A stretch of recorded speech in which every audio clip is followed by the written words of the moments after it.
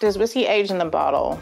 No, it does not age in the bottle. Once you've removed whiskey from a barrel and put it in a bottle, it ceases to age. What you should be mindful of is the headspace in the bottle. So you've opened the bottle and you've drunk half. So now the oxygen level is going to perhaps dull the experience a little bit, but it doesn't age anymore. Another thing to consider is just how you store your whiskey.